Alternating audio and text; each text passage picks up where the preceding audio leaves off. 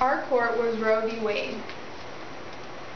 For the background for this case, it all began in Dallas, Texas in the June of 1969.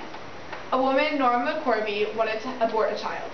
At first, when she was trying to go through the process, she was actually advised to lie that she was raped. This attempt failed, though, because there was no police report on the alleged rape. She also considered getting an illegal abortion, but that also didn't work. The case went through a district court, which ruled in favor of the legal aspects involved in her case, but she was not giving an injunction against the enforcement of Texas law on abortion. In the judicial opinions on this case, rape was not even brought to the table. In 1970, she filed the suit saying that the aborting laws in Texas violated her constitutional rights and also the rights of other women. The case was filed on behalf of Norma McCorvey, but she used an alias to protect herself. Her alias was Jane Roe.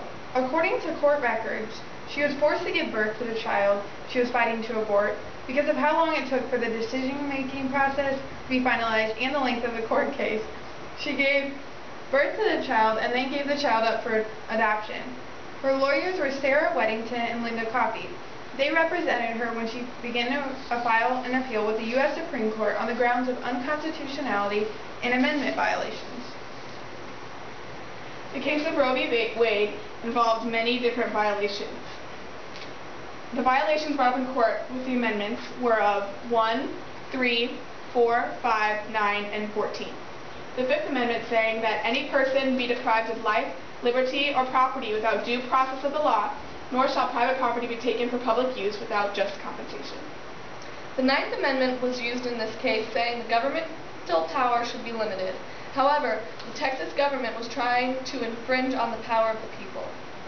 The right to privacy falls under Section 1 of the 14th Amendment, saying, no state shall make or enforce any law which shall abridge the privileges or immunities of citizens of the United States, nor shall any state deprive any person of life, liberty, or property without due process of law, nor deny to any person within its jurisdiction the equal protection of the laws.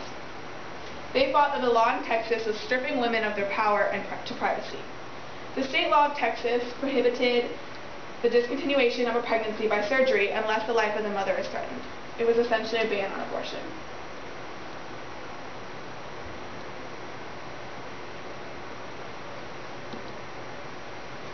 The argument of Roe was under the Bill of Rights, a woman has the right to abort. Their side said that it is unfit for the state of Texas to deny people the personal, familial, marital, and sexual right to privacy. Also, no case in history has ever stated that an unborn child is its own living being. Therefore, it has no legal rights and should be submitted to the choice of the mother. In addition to their arguments is that the Texas law has on abortion is far too intrusive on women's rights to their body and ought to be capsized. On the other side, Wade, Dallas County District Attorney Henry Wade, the state has a job to protect unborn life, and that at the time of conception there is life. This being, at the time of conception, the baby has a right to protection under the Constitution. Texas's view is that police powers reserved to the states are set in stone only to protect the health and safety of citizens, including prenatal. The court sided with Roe and backed up her right to end a pregnancy in the first trimester, which is 90 days. Also, the court observed that Section 1 of the 14th Amendment held three positions referring to the person. Justice Blackmun, Supreme Court judge, said that for most constitutional references, use of any word is such that it has application only postnatally. None indicates any assurance that it has any possible prenatal application. The final vote was 7-2 with a majority vote. They decided that during the first trimester, the woman who consulted her doctor has the right to abort. In the second trimester, states were allowed to control abortion when it affected the woman's health and safety. During the third trimester, the state has a say to protect the life of the fetus over the restrictions. The concurring opinions were from Chief Justices Burger, Stewart, and Douglas. Burger states that he agreed that under the 14th Amendment that the abortion rulings of Texas limit the act of abortions when needing to protect the health of a woman using health in a broad medical context. Justice Stewart said that the Constitution, like ours, for free people, liberty must be used freely and interpreted as so. Douglas believed that related cases established a constitutional right to privacy broad enough to encompass the right of a woman's desire to terminate an unwanted pregnancy in early stages by obtaining an abortion. The dissenting opinions were from Chief Justices William H. Rehnquist and Byron R. White. White backed up his opinion on this case by saying that the court simply fashions and announces a new constitutional right for pregnant women, and with scarcely any reason or authority for its action, and thus that right to sufficient substance to override most existing state abortion statutes. Rehnquist thought the court's historical information contained flaws. He said that the court necessarily has had to find within the scope of the 14th Amendment a right that was apparently completely unknown to the drafters of the amendment. Roe v. Wade was a landmark case on abortion.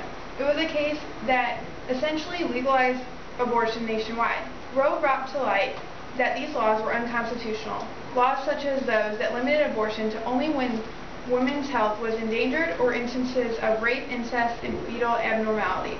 This case made abortion more accessible to women nationwide. It also made abortion clinics safer and legal. It also was a reflection on the changing times for women, and it changed the precedent for abortion cases in the Supreme Court to come. Between 1967 and 1973, 4 states, Alaska, Hawaii, New York, and Washington, repealed their abortion bans, while 13 others enacted limited reforms. Even while the case was still being decided, other lawsuits that contradiction criminal abortion laws made headway with the courts in more than 12 states. We agree with the court allowing to women to have a choice when it comes to their own bodies. We believe that the case Roe v. Wade impacted women and their rights forever. It set standards for women and their control over their own bodies, and it gave women the freedom to make decisions about their own bodies without the government having as much say as they previously did. It allowed the state to not have as much say in what they were doing with their bodies, and it really did give women more control over their own bodies. Thank you. Thank you.